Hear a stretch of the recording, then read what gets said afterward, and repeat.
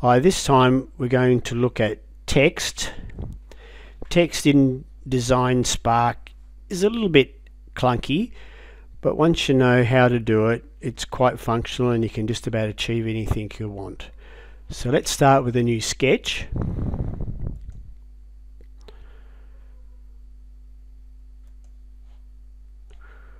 Right, we'll start with a rectangular surface. So we'll draw a rectangle.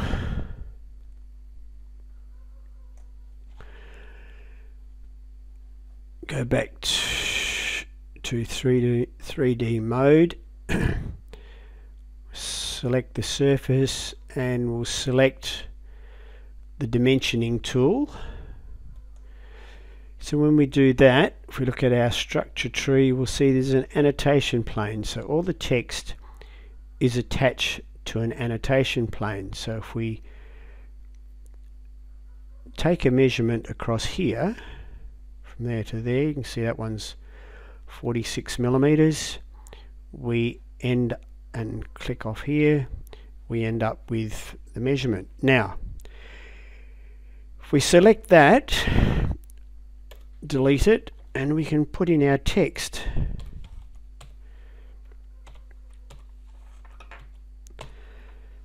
Test text, and it's just a matter of positioning that somewhere in the location. If we highlight it, do a right click, we can get our dialog, and we'll turn this one here, select some text from my font list. So we'll go with Tarzan. Actually, if I highlight all of it will be in Tarzan. Right click, and oh, looks like we'll select something else this time.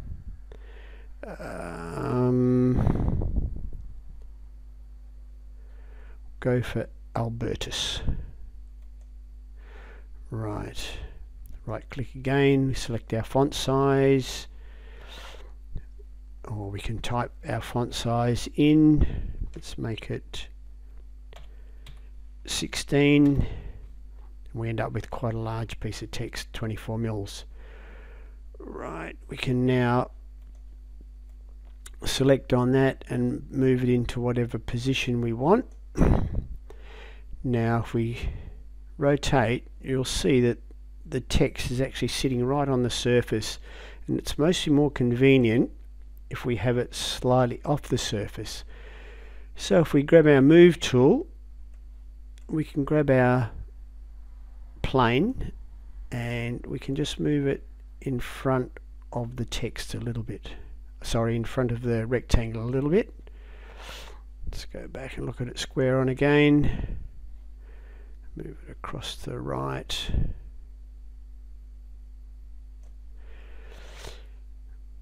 Highlight it, get our select tool, so it's highlighted. So if we go up to our project tool, and now we can project that back onto the surface behind it, which we can't. Well, there, it's done. Over here we'll click the tick to complete it. If we go back to our structure tree, we can hide our annotation plane and you'll see the surfaces there. We can draw a marquee through our text and just deselect the centers of the E's. Grab our pull tool and we can pull it out, say 1 millimeter, and there we have some text ready to go. We can delete the background if we want, or in this case we will, and the two bits in the middle of the E's. So there we have some text that we can do what we like with. Or if we undo it, we can select our text,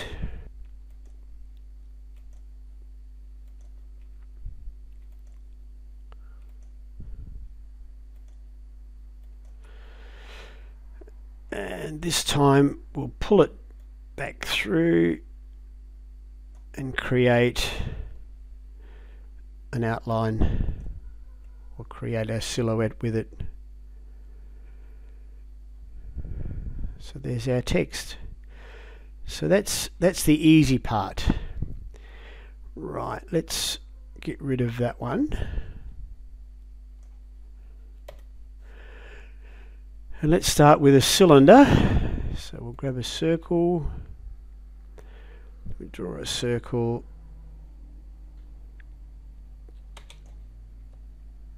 Um, 50 millimeters. Inside of that, we'll draw another circle of 46. That'll give us a 2 millimeter wall. There we go. So if we grab our pull tool, select that, and we'll make our cylinder 100 mils. Now circles become, or cylinders, circles become a little bit more difficult because of the way the text tool or the annotation tool works. So let's grab that end surface there. We'll grab our annotation or a dimensioning tool. It's put a plane on the end. It's a bit difficult to get a plane. You mostly can select the middle and get a plane there, but in this case we'll put it on the end. Now we'll get a dimension from here, okay, from there to there. And it's the same again. We highlight it, delete, and we'll just call this Joe Blow.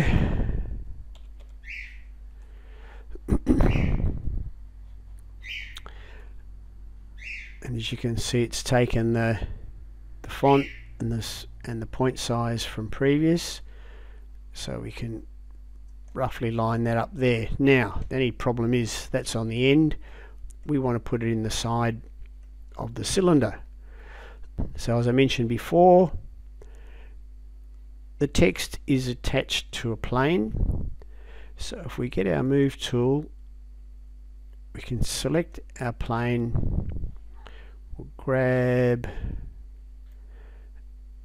at the center of our movement. We'll stick it on the edge of here.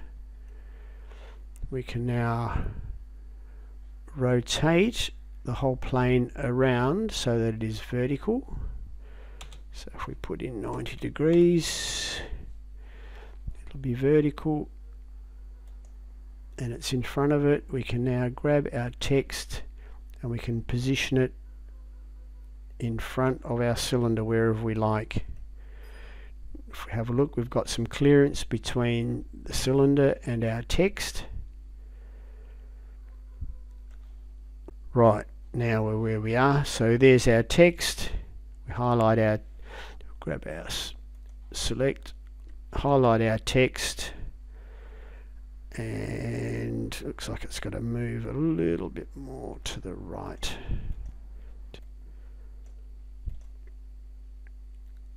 Doesn't exactly want to do what an hour away.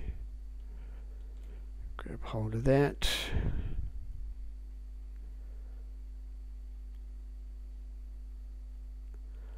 That looks better. Now, grab our select tool again. Highlight our text, which is now moved off center a bit. And we'll project that back onto the cylinder. We'll click our tick to say we've done it. Back to our structure tree. Hide the annotation plane, and you can see that we've now got the text wrapped around the cylinder. So if we grab our select tool, Control click them all.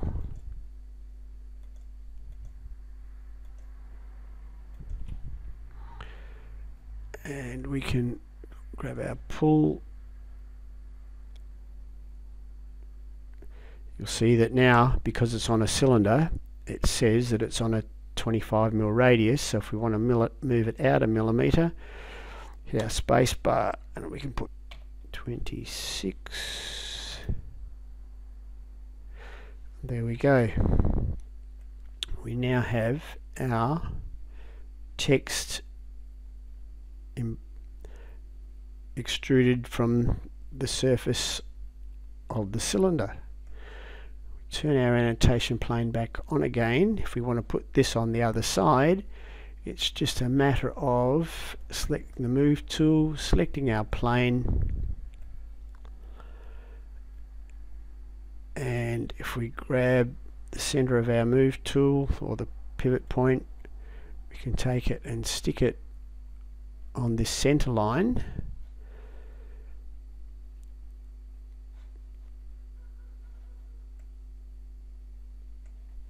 And we can wrap it around the other side 180 degrees. It's now on the other side. We can do the same thing again. Grab our select tool, highlight the text,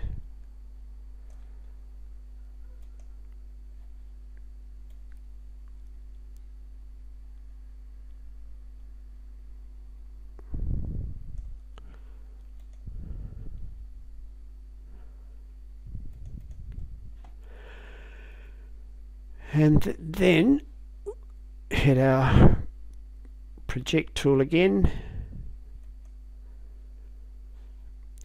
click the tick to say that we want to finish thing, go back to our structure tree, and we can see that we now have the text on the surface again as an outline. Let's go down and select all the text, control click,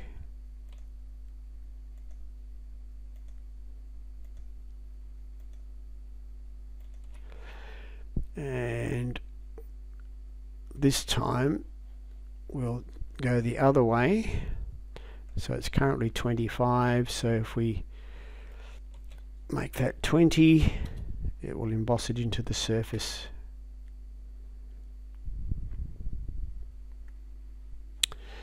And there we go. That's pretty much text on DesignSpark. Now, one little trap is some fonts end up with little factors when they're projected, especially in like the B corners. You might notice when you try and project or emboss a font, it will do some characters and not others. If you zoom right in on the font, on the characters that don't transform, especially on little areas like where in this B or sharp corners like in the E, you might find there's a little factor there, like a little loop. So if you delete that, then the actual characters will respond to a pull. So I hope that was of help and throws some light on text in DesignSpark. And as I mentioned earlier on, one thing that makes working with text a little bit easier is if you get the annotation plane and move it away from your object. So when you do a project, there is space between the object and your text. You'll find that there'll be a lot less hassles with the way it actually operates. But as I said before, it's a little bit clunky, so you have to get your head around how to get it to work.